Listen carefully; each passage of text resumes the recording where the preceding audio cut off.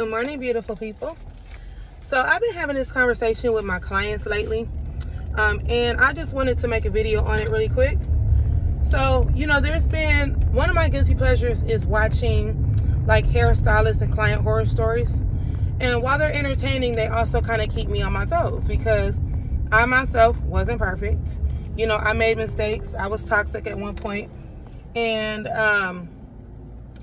I had to, just like anything else you want in life, had to make the effort and make changes to be better and do different, right?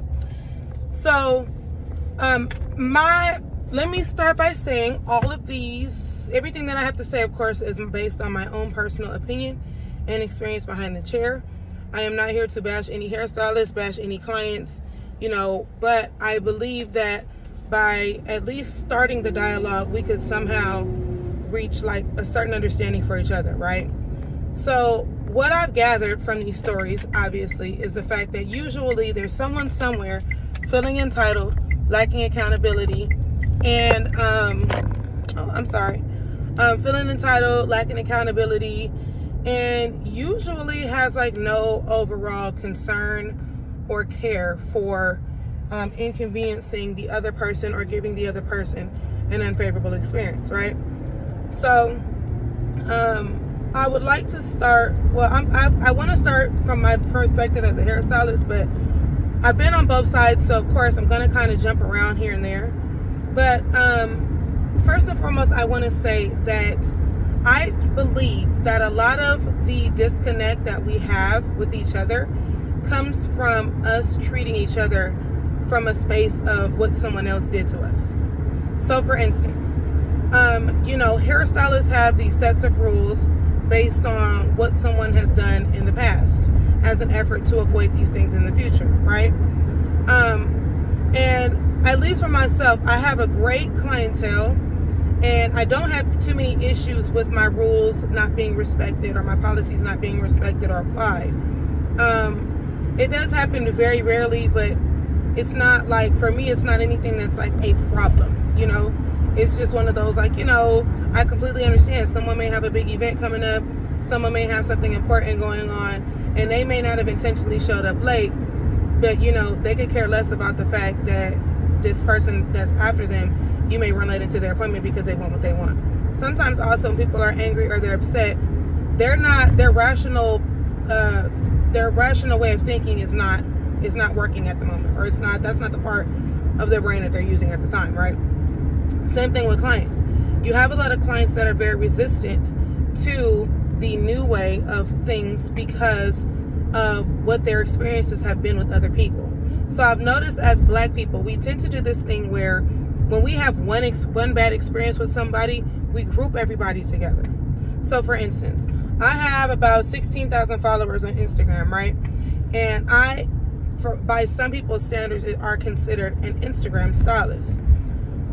Well, what happens is when you go to somebody, let's say that you guys go to this popular girl and you have a bad experience with her, then you go, oh, well, this is why I don't go to these Instagram stylists. Okay, but at the end of the day, Instagram doesn't make the stylist a stylist.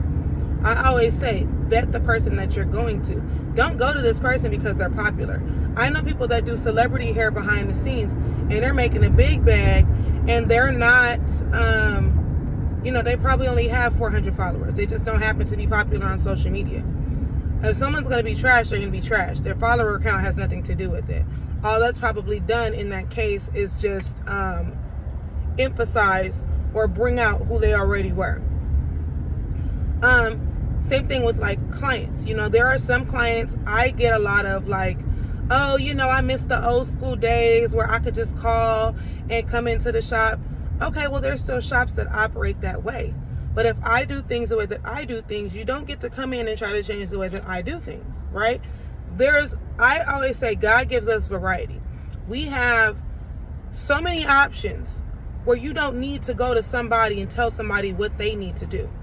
If you like me, if you are interested in me and my service, you're interested in me and the way that I do things, you're interested in the results, the way that I do things produces the results that you like. So it's kind of unfair and unnecessary, honestly, to come in and try to tell me that this is how I'm supposed to be doing things because this is what works for you. I went through that phase of trying to do everything to please everybody. And honestly, you guys, it got me used. It got me overworked, underpaid, and depressed. Also, you have a lot of clients that are like, well, if you say, hey, you got to pay me $50, turn around, jump in a circle, and wag your tail, clients will do that shit for an appointment, but they're taken advantage of as well. You know, like as a hairstylist, I can admit that some of these policies are crazy as hell. You know, and then some of the way that you guys are being treated is unfair. I also understand that for a lot of you, you guys were not blessed with the gift to be able to do your own hair, but you were blessed with the funds to get your hair done, right? And so there's times where you may have a big event happening, or you may just want your hair done, and you shouldn't have to necessarily jump through loops and hurdles to get your hair done. You shouldn't have to deal with attitude to get your hair done. You shouldn't have to deal with someone being rude and condescending when you are taking the time out of your day and wanting to patronize that business and spend money with that person. So you guys see what I mean? Like, I do understand both sides. And for me, there's always a duality. There's always a, okay, I understand this, but this. It's just how it works, right? For myself, I always say that hair obviously is a luxury service. To Black women, yes, we look at it as a need. The reason why I say this is because I feel like a lot of clients, and you guys can correct me, but I hear this a lot in my chair.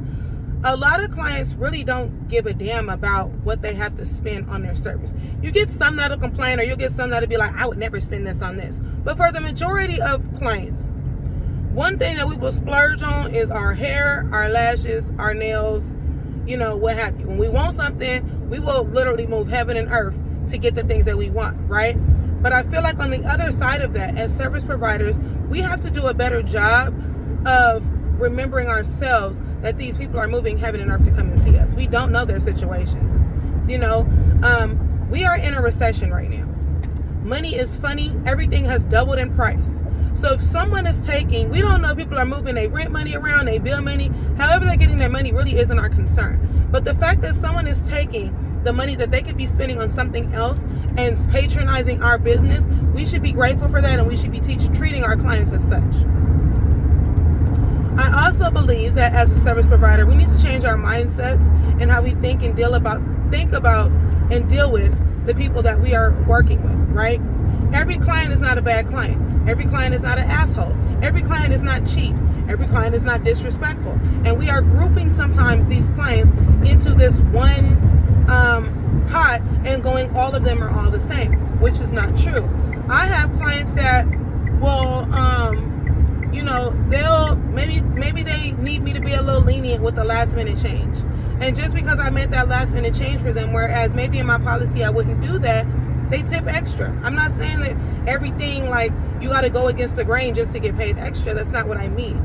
But I do believe that just like we write the rules for our business, we can also exercise a little discernment. We can also be a little more understanding. And this is coming from somebody that's really strict on their policy. We have to learn to know the difference between, okay, this person is trying to play me, and you know what, this person probably really had a bad day. Or this person, you know, maybe nothing is going right. Prime example, I'll use my client from yesterday. She has been, like, her and her daughters started coming to me like over 10 years ago. I never had an issue with anyone being late. I never had an issue with anybody debating my policies. I never had an issue with them at all. And yesterday, her appointment was for 10 a.m. and she made a mistake, and she thought that her appointment was for 10:30. So I shot her a text message, and she reiterated, like, my appointment's for 10:30, and I was like, no ma'am, it's for 10, and I sent her the information. Well, due to her thinking that it was 10:30, she ended up being late. And at some point, we were almost like an hour late into the appointment. So instead of canceling her, which I could have done, well, I actually did at first, but then we kind of negotiated something. She was on, Miss Mamas is on a flight to Cancun this morning, or today. It may not be this morning, but today. And at first she was like, you know, well, can we just do the braids bigger? And I was like, yeah, sure, but I just didn't, I don't like to rush through anyone's service. So instead, I offered her another service. I happened to have the colors that she requested in a different type of hair. And I just gave her 5 stitch braids. We put them things in a bun. That way she can be in Mexico, y'all, in the heat, being cute, not having to worry about anything. And because I was willing to take her anyway, and because I was willing to work with her, I got tipped extra on top of the fact that she paid for the original service that she booked, not the other service that she ended up having to get due to time restraints, right? So I'm not saying let people walk all over you, but when these are the people that are like helping you keep your lights on, when these are the people that are sewing into your business, when these are the people that are consistently showing gratitude, sending you a kind word, referring people to you, like, let's not be so quick to be like, you know, BF you, like, this is what it is, whatever. You know, and so for myself, I always tell people, like, I got better in my business when I healed from the things that upset me from other people. I realized that I was treating my clients like what someone else in the past did. It's okay to have rules and regulations, right? It's okay to have policies. Everybody has them, but make them make sense, you know? And also, I say this in a lot of videos, but if you are setting certain rules and policies for clients, be sure that you're doing them for yourself. You know, so for myself, if I have a late policy for my clients. If you're 15 minutes, you're over 15 minutes late, I cancel you because I tend to work back to back. But if I am late, I have to discount you. You know, there's a lot of times where clients really do feel like, okay, you're just here to take my money. You don't care about me. And granted, yes, this is a business, but this is a business where we are having, you know, physical interaction with our clients. They come to us to feel better about themselves. They come to us to feel beautiful. They come to us to relax and be pampered and taken care of. And I feel like the pampering part of the service is what's lacking nowadays. I had a client come to me and she told me that she had gone to someone that I used to refer people to back in the day, and that the girl did not speak to her. The girl like snatched her hair out of her hand. The entire service did not talk to her, but talked to everybody else in the shop. And it's just like, when did we become so impersonal? You know, and I explained to her, I said, you know what, knowing that young lady, she's gone through a lot of things, but it's not an excuse to be rude to you as you haven't done anything to her. And I always have to like remind myself of that sometimes. Maybe somebody said something that triggers me. Maybe somebody did something that triggers me. But this is where like we got to put our big girl panties on and speak up. Hey, I know you didn't mean any harm, but that makes me a little uncomfortable. Hey, you know what? That's not really a conversation that I'm willing to have. You're going to get one of two things. Either the client is going to go, oh my God, I'm so sorry. I didn't mean to. I didn't realize I came off that way, you know, or they're just not going to come back. I got some clients where, or I've had some clients in the past where they get a little too personal. And when I explain to them that this is not, that's too personal for me, maybe in their head, like we had a friendship that I didn't agree to. Who knows? And they get, maybe they feel a little embarrassed, and so they never return when there's no hard feelings. But you just never know. You don't know what people are going through. And so the way for me I look at it is, if your whole day is going wrong, I want to be the one good thing that went right. I want to be the one thing that changes your day around, right? So, you know, I feel like as a collective, we need to do better with how we deal with each other on both sides. You know, like, I understand on both sides that things happen. But, you know, as stylists, we have to understand that, you know, yes, if a client has been looking forward to her appointment and you cancel her, she's going to be disappointed. She probably is going to try to negotiate another date with you. I've noticed too that I get a lot of clients that will come to me and tell me like, I understand that things happen, but you know, she'll just cancel me and not say anything, you know. And it's like, bro, like, if you're going to cancel the client, I understand that things come up. Hit them with a reschedule date. I do it all the time. My books are open a year in advance. There's going to be something that comes up. There's going to be a life event or something that comes up where I may have to move somebody around. But they don't, most of the time, clients don't give a shit as long as they're still getting their hair done. You know, and a lot of the time we as stylists go, oh, clients expect us to be robots. But let's keep it 1,000. We expect clients to be robots too. We're the same ones that be like, don't be late, don't be on time. Come, you know, there's that whole come wash and blow dry culture that I don't really subscribe to. I don't judge. Everybody's thing is everything. But, you know, it's like we have to start being willing to give what we are asking. And a lot of the time it's not working that way. We've been very do as I say and not as I do. And like I said, if we are setting boundaries, because I can hear it now, oh, well, what about them? What about them? If we are setting boundaries, we won't end up in these unfavorable situations because it won't go that far. You know, so, but if you're looking for certain behaviors, you're going to manifest that into your business. I don't look at a client and go, this one's going to be some bullshit. No. And I tell people too, and that's another thing that I want to touch on, is picking and choosing your battles with these people. or picking and choosing your battles with clients, right? You're going to get the irate client. You're going to get the asshole client. You're going to get the client that's just uber judgmental and probably fucking talks too much. It happens.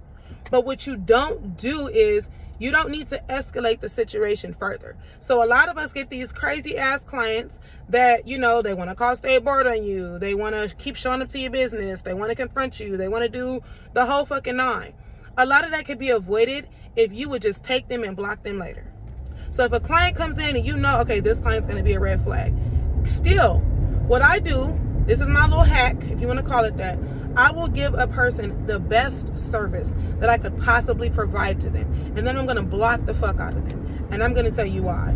Because a lot of people are entitled. A lot of people have things going on. A lot of people feel like, I don't give a fuck if your arm is falling off, do my hair.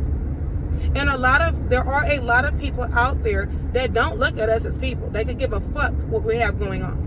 It's not for us to take personal, though. Understand that these are how these people are, and let that shit fucking go in the wind, right? But if you got a client that comes in and there's a red flag, it's a lot easier to just service that client, get them out of your chair, still thank them for their service, and then just block them from booking. You don't have to see them again. Believe me, I've done it. It just make life easier on yourself. Not everything has to be an argument, a fight, or a debate. You know, and then we have to also understand that some people don't come from the same side of the tracks that we come from. So even when you're trying to deal with them with a certain level of respect and sense, they probably don't respect it because they don't speak that language. And it's just what it is, you know? Same thing with my clients, you know? There's a lot of you guys that are amazing. The perfect freaking ideal client. If you run into a hairstylist and you feel like something is not right, girl, take your money and get. Stop telling me like, oh, well, I just stayed because I paid a deposit and I couldn't get my deposit back. Bull fucking shit. You can get your deposit back from anybody. Even if you pay somebody Zelle and they don't want to send the money back and you can't get it, fucking, you can't file a dispute, take them motherfuckers to court. No one is stuck with anything. Providers, if you have clients that are doing chargebacks and you know that it is fraud, hire a PI and take their asses to court. That's another thing. Let's stop bashing each other on the internet. We got enough of that coming from our counterparts. We got enough of that coming from those that like to steal our culture and then repurpose it. Let's not do it to each other. Clients, if you don't like someone's rules, policies, prices, do not patronize their business. Stylists, if you do not like how certain clients are doing things, don't fucking take that client. Let's start aligning ourselves with the things that we want. So I don't focus on, I don't want this type of client. No, I focus on the kind of client that I want, which is why I get more of that. I don't have too many late clients. I rarely ever get flakes, ever. If I get a no call, no show, like 9 times out of 10, that was somebody that was like, girl, I was in an accident and I was in the hospital. I don't get a lot of those. Why? Because I don't complain about clients fucking flaking. My business has not been slow by the grace of God. My business has not been slow. I ain't had no issues. There's not much that I complain about. And because I'm not always complaining anymore, I'm not getting those clients that I complain about. There's going to be some people that come by my page and be like, you know what, I really want to book with her, but she got so many rules for me. Wonderful. Then that just means that I'm not the stylist for them and they're not the client for me. We got to do better. Let's start respecting each other and respecting each other's opinions and feelings towards things without beating each other over the head with how we feel about things. It's okay to not like how someone runs their business. It's okay to not want to book with somebody that has a booking site. A lot of older women, they don't want to go. They're going to use every excuse in the book about how they don't use the internet. They'll order from Amazon left and right, but they don't want to click on a site to book something. That's okay. That's not the client for you. There are still salons that take walk-ins. There are still salons that are old school as hell where you can pick up a phone, call a landline, and someone shows up. Just patronize those. You know, there's still clients out there. Believe me, I got a whole arsenal of them. There are still clients out there that show up on time. They pay. They tip. They show their appreciation for you. They promote their business. They bring their family members to you. They refer you. Like, they look out. Let's focus on that type. Let's stop arguing with who doesn't respect our business. Don't even pay them no mind. People come and tell me their opinion every day, and I just go, thank you so much for sharing. I'll take that into consideration. And then I go on about my business. Period. You know, I think that, like, you know, if we could just remember that everyone is entitled to how they feel about things and treat each other as such, things would be a lot better for all of us all the way around. That is my TED Talk for today. I will talk to y'all later. Bye.